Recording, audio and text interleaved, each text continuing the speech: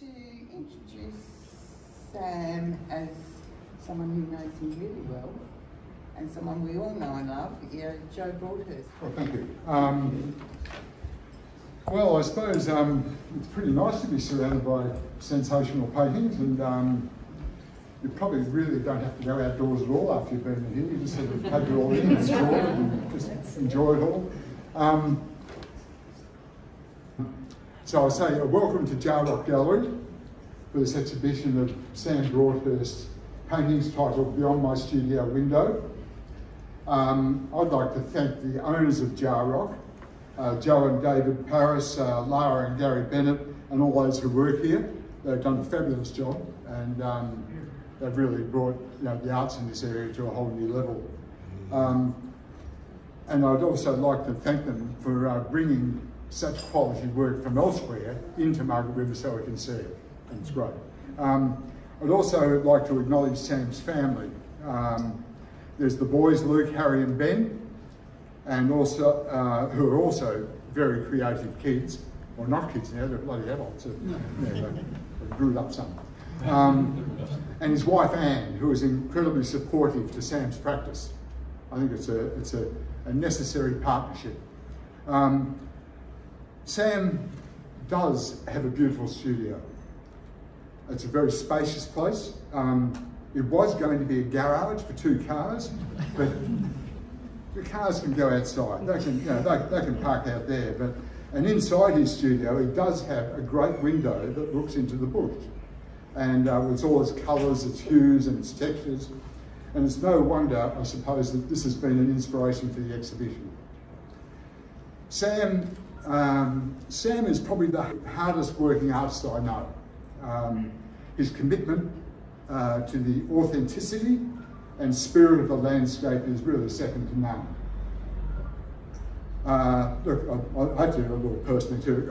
The other day I was walking along JahRoc Beach, and I go down there for a swim every morning, and above the ocean there was these dark brooding clouds, and the eastern horizon was clear. The sun came up, it shone down onto this ocean, and the ocean gave up a blue that I've never seen before. It was just beautiful, and the white water of the waves was almost electrically white. It was such a stunning thing, and I thought, this is one of those beautiful moments in nature. They fill your heart, and it's and this emotional, heartfelt response to a real landscape is what Sam draws from you through his application of paint on canvas. Right? He captures on canvas what we feel in our hearts when we personally witness the beauty of this place that we are in right now. Many of these paintings take years to reach fruition. He'll revisit a place many times to get the composition and the placement, or as Sam calls it, the shape of the landscape. He wants to be present in the landscape as it takes time to sense the connection to each site that he paints in. Many sketches are done for colour and form, photographs taken, spaces revisited, and this individual language of the paint is learned, and like writers with their words, so of you are very good at it. Sam is brilliant. Sam also understands the old and the new, the history of art, I suppose you'd call it. The palette works you see over here, or various other palette works, are using the old medium of oil paints mixed with his walnut oil, but using a modern technique of the palette knife to apply it to the canvas.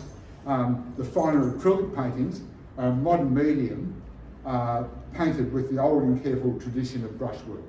This is these beautiful fine paintings. Sam constantly continues to develop his practice. He's a true artist who lives, breathes and feels his work. It's a complete body and mind experience, which is why these works around you, they're so alive. I'm sure all of you here tonight would agree that perhaps commerce and industry are the engines of our society, but art is the real heart of our society, I think.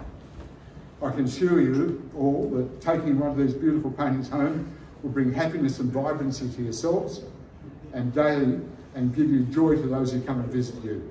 Thank you all very much for coming, and I'd like now to introduce Sam to talk a little bit about his work. Thank you very much.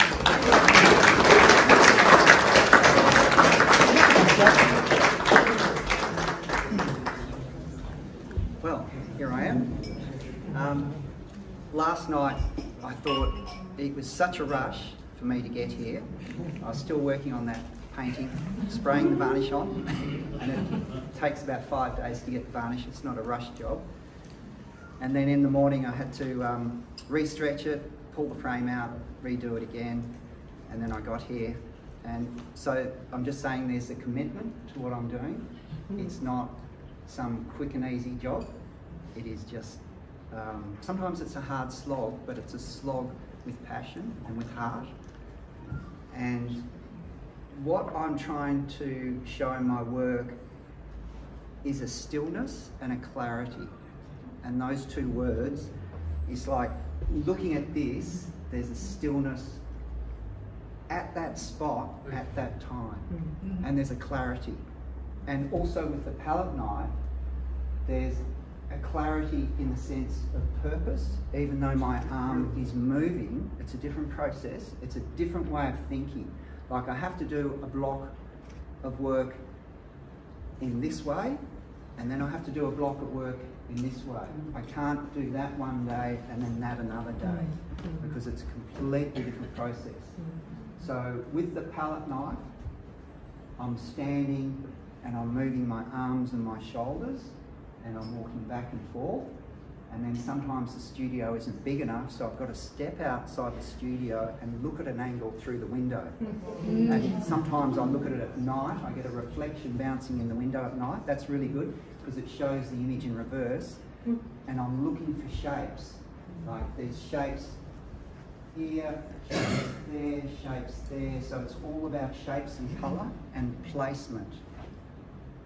There's shapes and placement with this one, but when I'm doing this one, I can't stand, because I need total focus. I have to sit and I have to just work on that little area. I'd cover that area with an undercoat first off, and then I'd build up the layers. And it's a really old technique. It dates from about 1400s. They call it botu guiando. And I thought, where's this technique come from?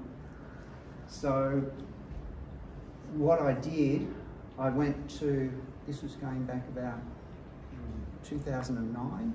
I went to a Renaissance exhibition and I had a look and I found it. And I can see it in people's work, and it started off in manuscripts, doing egg paint, which is a water-based paint. And it's a very slow, methodical building of layers, weaving colour with a very small brush. It's just this constant weaving. So that's, it works, but it's slow. It's just a slow process, and then I sort of get to the answer. It's like I'm working on this painting, and I'm thinking, I could keep going for a year on this, but I've got to stop. I've got to stop, because I've got to move on to another painting, and sometimes it's good to stop. So it's good to stop. But I remember doing this one here, and I took the drone up, and I've been there a few times and I've missed it. And I just got it about 5 minutes before the sunset, and then a cloud was moving across, and I just got it in time. So it's, clouds come in, then I have to wait for the swell to come up the right direction, had to wait for the river to be flowing out there. It's like it's a bit of a gamble, and you wait for that moment. It's waiting. It's a bit like hunting. I call it hunting for pictures, hunting for the right moment. You just sit there and you wait. It's like I go along, if I'm on the land, like this one here, I'm sitting and I think there's something here. I don't know what it is. There is something there, and you just sense it, and it's there's a connection. You have to feel the presence, and it doesn't happen. That's why I have to keep coming back. So I have to keep coming back to the same spot, and it's feeling it. And I'll go back there for years. And I think, I've got paintings from 10 years ago. I think, no, I haven't quite got it. I haven't quite got it. I need to go back. So it's connection. And that's what I'm trying to convey, is this connection. What I feel, and it's taking time out, putting your phone down, and I hate it when somebody rings me on my phone. But it's sort of like just sitting there and doing nothing. And landscape, I think we're all here in this area, a lot of us, is because of landscape. You know, we get away from the city. We've got to disconnect and appreciate our environment a little bit more, appreciate ourselves a little bit more as well. Like you connect with the landscape, you connect with yourself. That's really what it's about for me, and I'm hoping to convey that to other people. I better talk about the walnut oil. That's been a particularly long exercise, that one, that I've been working on for, I think, about 14 years. And it's been a bit of a quest to find a medium, and it's here, and it shows it here. The problem with linseed oil is it yellows and it goes orange, and you can see it there. So it's been a challenge to get it not to yellow, to say the least. So I've been looking at old books, old copies, trying to find out techniques. I found there was a few lines by Da Vinci. I read that and I thought, wow, that's really different. And it didn't make sense. But then what happened is I found another book. It was in the London National Gallery. I did a publication and they said it was incorrect. But then I found the reference, got the book from Sydney, and it was correct. And it's just a way of purifying the oil that's a little bit different. It's like putting a jigsaw together, how to do it. Like Da Vinci had the idea, but 2/3 of his manuscripts have been lost. So you've only got a portion of it. So I had to fill in all the gaps, and I used my chemistry as well. It's a matter of pressing the walnut oil, like I've got a press. I don't know where the press is. That's the beginning.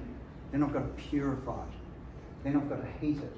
But it's the purification, it's the heating, and it gives me an oil that hardly yellows, it doesn't wrinkle, and it comes in handy doing this, because when you do painting in thick oil, it can wrinkle. So I don't want it to wrinkle. And then another piece to the puzzle was by Van Gogh.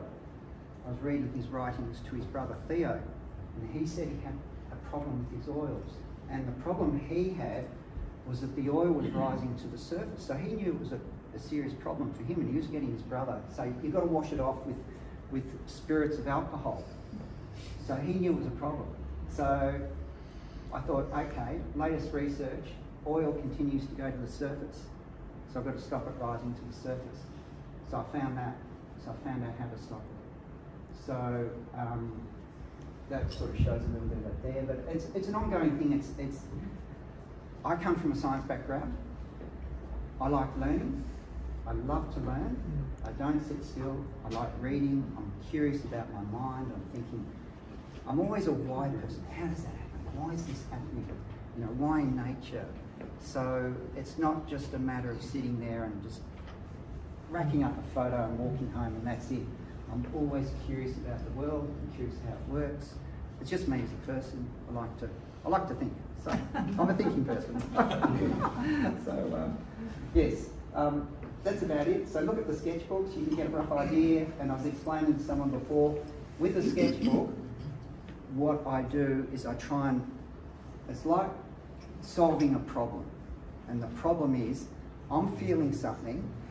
How do I share it with other people? So with the sketches, I go, where does the edge of the picture stop? What is my main focal point? How do I direct the eye? Let's say I'm looking at this sketch for this painting here. Where does the eye go? The eye's got to go through here. There's a diagonal coming through here, so it pushes your eye up through here. That point pushes you along here, and then come back down here. So it keeps this eye moving. See, so it's always thinking where to cut the picture, where does the eye go. So it's always just what I'm about. It's not just a painting. So Any questions? I think that sums it up. I can keep talking forever, but...